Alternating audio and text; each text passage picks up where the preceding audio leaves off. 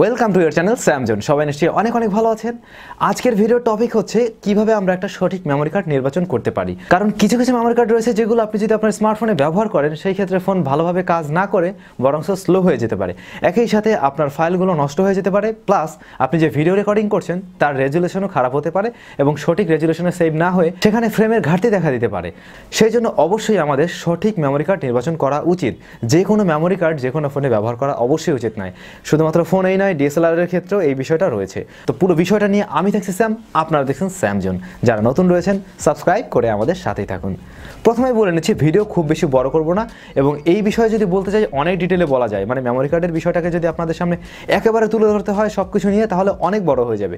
তবে শুধু যে বেসিক জিনিসগুলো আমাদের জেনে নেওয়া উচিত, যেগুলো জানলে পরে মূলত আমাদের কাজে লাগবে, সেই বিষয়গুলোই আমি এখানে শেয়ার করছি। প্রথমে যদি মেমোরি কার্ডের পরিচিতি নিয়ে আমরা কথা বলি, এটাকে আমরা এসডি কার্ড বলে থাকি, অর্থাৎ সিকিউর ডিজিটাল কার্ড।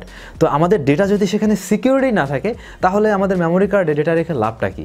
এই জন্যই বললাম যে ভালো মেমোরি কার্ড বা সঠিক মেমোরি কার্ড আপনাকে নির্বাচন করতে হবে। মেমোরি কার্ডের সাইজগুলোর ভিতরে আমরা সাধারণত তিনটা সাইজ দেখে থাকি। প্রথম যে সাইজটা রয়েছে সেটা হচ্ছে রেগুলার সাইজ, বা যেটা কিনা আমরা ডিএসএলআর ক্যামেরাতে ব্যবহার হতে দেখি, অর্থাৎ একটু বড় সাইজের মেমোরি কার্ড। এরপরে রয়েছে মিনি এসডি কার্ড, যেটা কিনা আমরা ওই যে N97 নোকিয়া বা N95 ওএমএল এর স্মার্টফোনগুলোতে আমরা ব্যবহার হতে দেখতাম, যেটা একটু মিনি সাইজ, অর্থাৎ একেবারেও ছোট নয় আবার বড় নয়, মাঝামাঝি সাইজ। এরপরে রয়েছে মাইক্রো এসডি কার্ড, যেটা কিনা আমরা স্মার্টফোনে ব্যবহার করছি। এটাই হচ্ছে গিয়ে সবচেয়ে ছোট কার্ড বা মাইক্রো এসডি কার্ড, বা একেবারে পাতলা যে জিনিসটা। তো এইটা নিয়েই আমরা মূলত আজকের ভিডিওতে কথা বলবো, কারণ আমরা বেশিরভাগ সময় এটাই ব্যবহার করছি। এই জায়গাটাতে এসে আমরা প্রথমে একটু মেমোরি কার্ডের ক্লাসগুলো জেনে নিই। মেমোরি কার্ডের ক্লাসটা কীভাবে হয়ে থাকে, বা আমরা কথায় কেন ক্লাস বলি। মাঝে মাঝে আমি অনেকে সাজেস্ট করেছি যে class 10 minimum class 10 memory card ব্যবহার করবেন। তো এই ক্ষেত্রে আমরা যদি মাইক্রো এসডি কার্ডগুলোর উপর একটু লক্ষ্য করি, সেখানে দেখবেন অনেক কিছু লেখা রয়েছে। গোল আকারের একটা বৃত্ত থাকবে, তার ভিতরে কয়েকটি নাম্বার থাকে, কোনোটার উপরে 2 থাকে, কোনোটার উপরে 6 থাকে, কোনোটার উপরে 10, কোনোটার উপরে ইউ। তো এই নাম্বারগুলো আসলে কেন দেওয়া হয়? এই নাম্বারগুলোর মাধ্যমে আপনি নির্বাচন করতে পারবেন মেমোরি কার্ডের ক্লাস। তো এইখানে ক্লাসগুলো যেমন হয়ে থাকে, যেমন ক্লাস 2 এর হয়ে থাকে, ক্লাস 4 হয়ে থাকে, ক্লাস 6 হয়ে থাকে, ক্লাস 10 হয়ে থাকে। এরপরে আরও কয়েকটি ক্লাস রয়েছে যেগুলো ইউ দিয়ে নাম হয়ে থাকে। ক্লাস 2 এর যে মেমোরি কার্ডটা রয়েছে সে কিন্তু সর্বোচ্চ রিড রাইট ক্ষমতা রাখে 2 Mbps। এরপরে যেটা 4 সে কিন্তু 4 Mbps রাখে। এভাবে 6 Mbps রিড রাইট ক্ষমতা রাখে সর্বোচ্চ, এবং 10 Mbps রিড রাইট ক্ষমতা রাখে। এরপরে রয়েছে ইউএসএস 3, যেটা কিনা 30 Mbps ডেটা আসলে রিড রাইট করতে পারে। এরপরে আরও কিছু মেমোরি কার্ড রয়েছে যেগুলো আরও বেশি ডেটা ট্রান্সফার করার সক্ষমতা রাখে। তো এইখানে এসে আপনাকে নির্বাচন করতে হবে কোন মেমোরি কার্ডটা আপনি চুজ করবেন। কারণ হচ্ছে আপনার ব্যবহার কি, বা আপনি কোন কাজে ব্যবহার করবেন মেমোরি কার্ডটা, সেটা আপনি নিজেই ভালো জানেন। আপনি অনেক উচ্চমানের কাজ করতে গিয়ে আপনি যদি একদম নিম্নমানের একটা ক্লাসের মেমোরি কার্ড ব্যবহার করেন, সেই ক্ষেত্রে কিন্তু আপনি সেই ধরনের রেজাল্ট সেখান থেকে পাবেন না। অর্থাৎ আপনার মেমোরি কার্ডের হয়তোবা ওই ধরনের রিড রাইট করার মতো ক্ষমতা নেই, বাট আপনি তাকে ইনপুট দিচ্ছেন সেই ধরনের কিছু। আপনি যদি রেগুলার ইউজেসের জন্য ব্যবহার করতে চান, শুধুমাত্র ধরুন গান শুনতে চাচ্ছেন, এই ধরনের কাজ, বা টুকটাক একটু ছবি দেখছেন, এরকম কিছুর জন্য আপনি ক্লাস 2 এর একটি মেমোরি কার্ড ব্যবহার করতে পারেন। এরপরে আপনি যদি আরেকটু ভালো পারফরমেন্সের কিছু কাজ করতে চান, ধরুন আপনি 720p রেজুলেশনে কোনো একটা ভিডিও রেকর্ড করতে চাচ্ছেন আপনার স্মার্টফোন দিয়ে, আপনার স্মার্টফোনটা 720p রেজুলেশনে ভিডিও রেকর্ড করতে সক্ষম, সুতরাং আপনি সেটার জন্য একটা মেমোরি কার্ড ব্যবহার করতে চাচ্ছেন।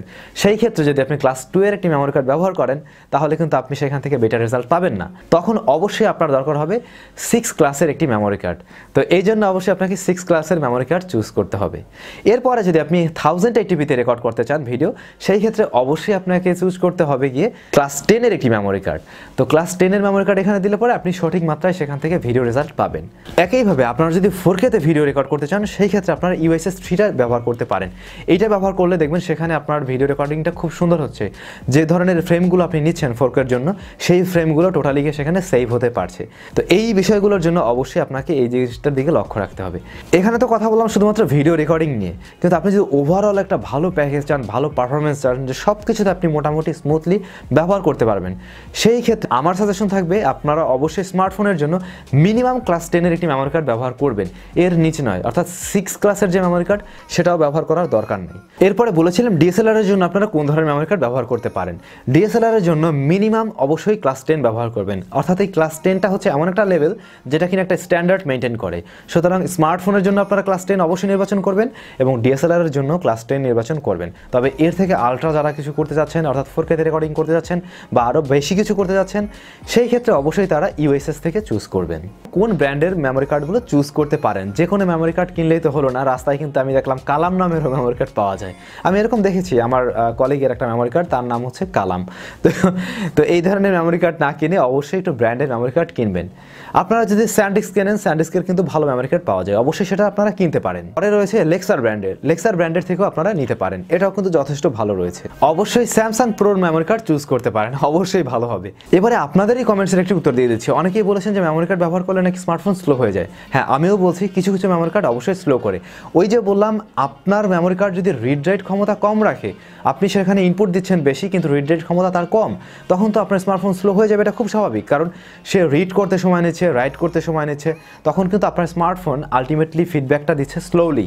তো এই জন্য অবশ্যই আপনাকে মেনটেন করতে হবে ক্লাসটা। তো এখানে যদি ক্লাস মেনটেন না করতে পারেন, আপনি পারফরমেন্সও ড্রপ করবে, একই সাথে আপনার যে ফাইলগুলো, সেই ফাইলগুলোও কোয়ালিটি হারাবে। তো আশা করছি এই ছোট্ট ভিডিওর মাধ্যমে আপনারা মেমোরি কার্ড সম্বন্ধে মোটামুটি একটা ধারণা নিতে পারছেন। ইন ডিটেলে যদি এরপরও জানার ইচ্ছা থাকে তাহলে অবশ্যই বলবেন, আমি নেক্সট কোনো একটা ভিডিও তৈরি করে দেবো।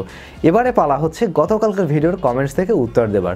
দুইজন ভাইয়ার কমেন্টস আমি সিলেকশন করেছি এবং সেটার উত্তরই এখন দিয়ে দিচ্ছি।